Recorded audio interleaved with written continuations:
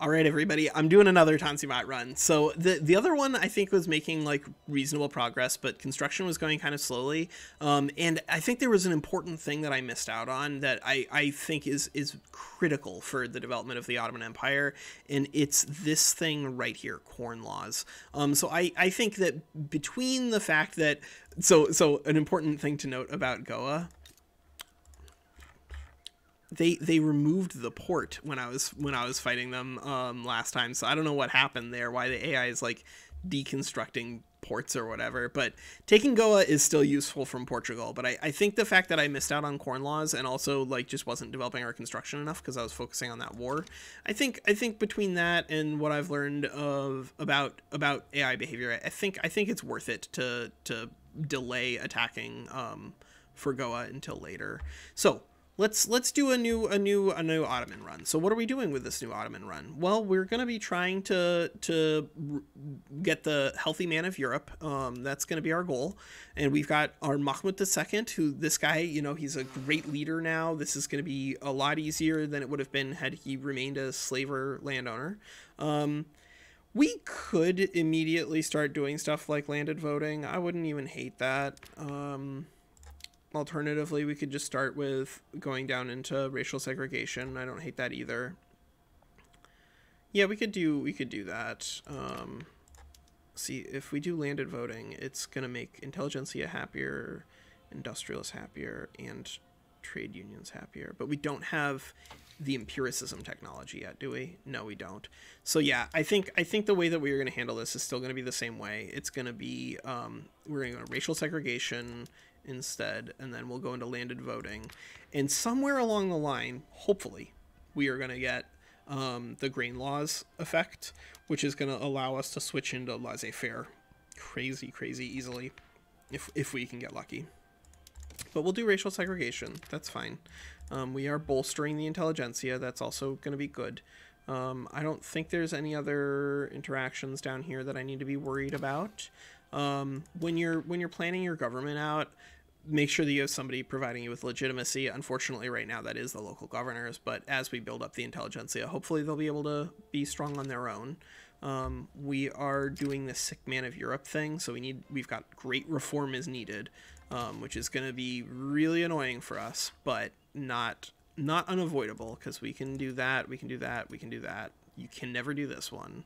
You can do that, you can do that. You have a lot of options for how to remove it, except for this one, which is impossible and nonsense. Just don't try messing around with something that tells you have to hit like a level 5 institution by 1845 in order to make it happen, because you literally can't.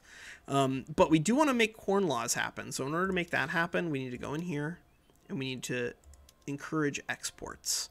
And this is going to begin a corn law journal entry that may end up giving us a leader for our local governors group that's in favor of laissez-faire, which, if you've never played with laissez-faire instead of traditionalism, it's outrageous how much better it is. It's outrageous how much better it is.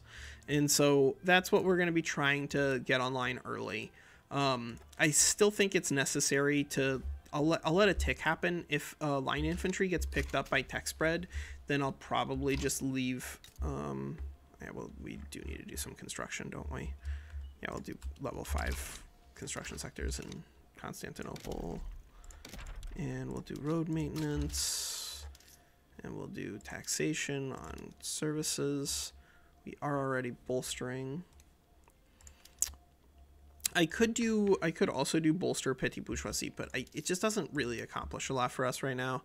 And taxing all of these fancy people things is generally going to be okay. Yeah, I'll tax porcelain. We also have trade routes set up for like weird stuff. Oh no, we don't have any of these trade routes, do we? Moroccan. So managed by the trade center in Marrakesh. So yeah, they're coming by and they're buying our tea. Awesome. Good. So yes, let's finish setting up our tariffs. We could even kind of do this as a separate... Yeah, we should do this as a separate video.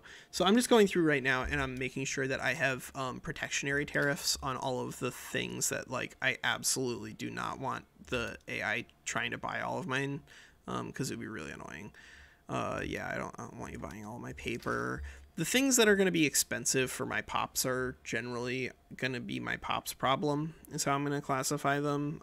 But like iron mines and wood and all that stuff, tools, I don't want my economy crashing because the AI is buying all that from me. But if you want to come by and get the tea, you be my guest. I do not need it. Same with the liquor. Do not need it.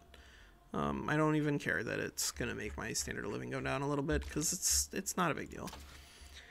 All right, so we did start getting line infantry spread. We're getting empiricism spread too. Holy cow! And cotton gin 3 for 1. So we could potentially just go straight into atmospheric engine because we are getting cotton gin spread.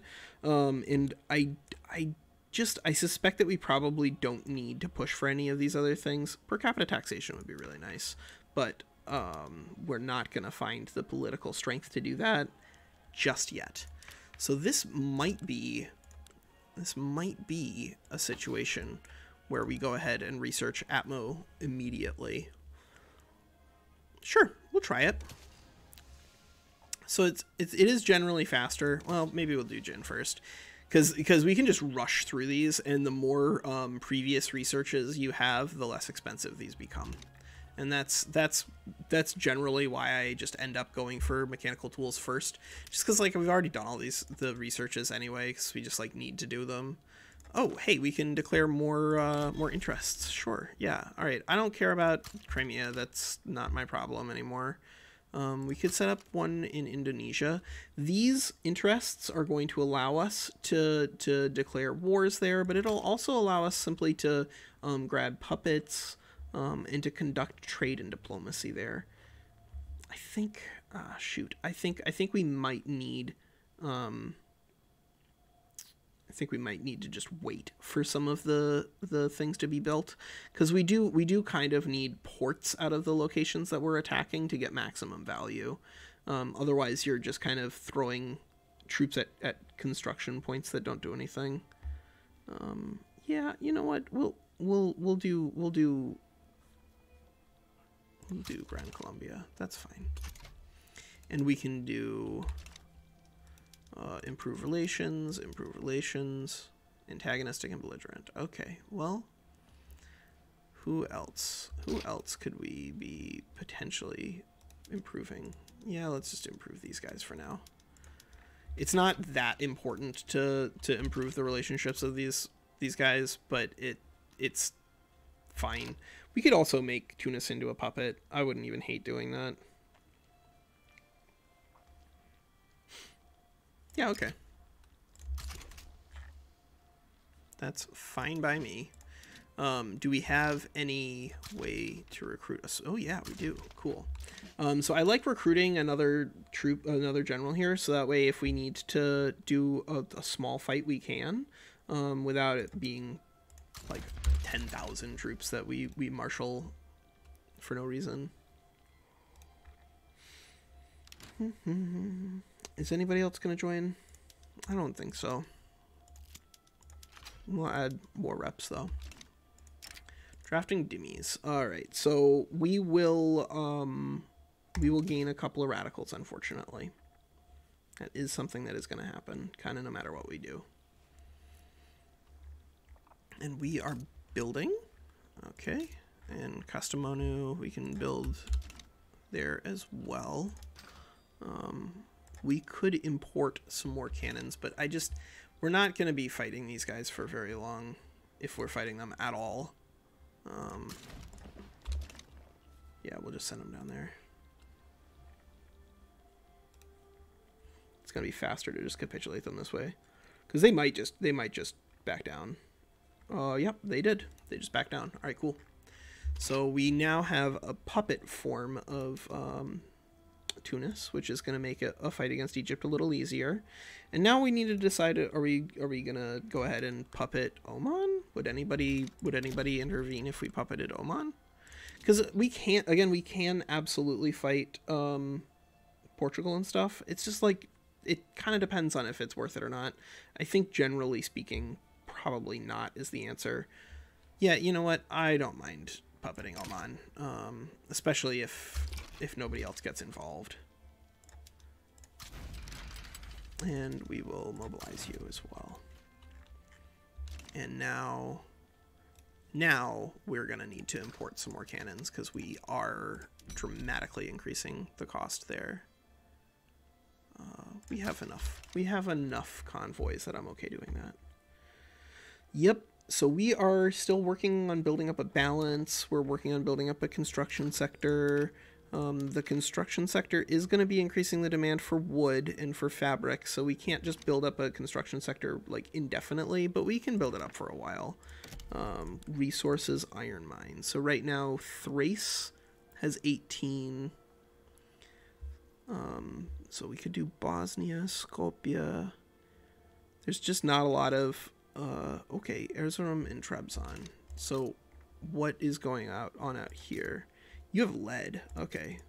Well, we probably are going to build in Erzurum then. Especially, yeah, we'll build in Erzurum. That's fine. It doesn't matter that there's going to be... Oh, Oman backs down. Cool. Yep. All right. Well, we've the Ottoman Empire has expanded, and this is on harsh aggressive. It's just that the AI understands that like puppeting is not necessarily a game over. And so they're not necessarily going to fight you 100% of the time. I could fight Oyo. I wouldn't even hate doing that. Venezuela? What? Nobody is going to defend you? Is that true? If nobody's going to defend you, then I might be interested in just puppeting Venezuela or New Granada or both. They are not in the right, air quotes, right heritage group. Racial segregation is going to allow us to tolerate everyone in the same heritage group, which is the Middle Eastern heritage group. So getting Persia puppeted would be really helpful. But I don't think we can do that until we have cannons and everything fixed. But we have Oman now. Is Trucial States... Yep, they are still a protectorate. We could just annex Nejd, conquer state. Yeah, I mean, I just like... None of those resources matter that much. That's the other thing that you want to like think about is how much do you gain from taking control of this? And most of the time, not enough is the answer. All right, so we could do Sulu. That wouldn't be bad. I'm just looking for ways for us to conquer bits and pieces out here without necessarily starting a war with a major power. Yeah, let's take an Aceh treaty port. I don't hate a treaty port in Indonesia. I think they're pretty strong. I think they are pretty strong. We will mobilize you. We'll mobilize you. Because they're coming from the closest. They're coming from over here. Aceh is going to begin. And we do have some infamy now. So we could even potentially stop improving relations with everybody just to burn a little bit of infamy off. But I'm not gonna world conquest with this. I'm doing the healthy man of Europe, right? That's our goal, is to do the healthy man of Europe. And so what we're trying to do is we're trying to make sure that our economy is rocking and a rolling. I'm gonna demand war reparations, and if we get to like here and they haven't backed down, I may even add puppet. But I'm not like super inclined to add anybody to this war unless they're doing anything annoying. You involved the Dutch East Indies. Of course you did. Of course you did. Yeah, all right, sure. You want to be our friends, Great Britain? You want to help us? I'm not going to become anybody's protectorate. That might be allowed in somebody's personal goal file, but not for me. I think that's not good. That's evil. That's evil. You can't do that. All right, so we are fighting now against the Dutch East Indies. Oh, Aceh back down. All right, cool. that is the way. That is the way. You threaten these wars and everyone starts pulling everybody in, and that's why I don't typically recommend adding a whole bunch of demands all at once, because you can end up with a bunch of infamy with nothing to show for it just because everybody surrenders. But that's okay. That is a-okay. I'm gonna go ahead and add one in Ethiopia, And I guess we'll grab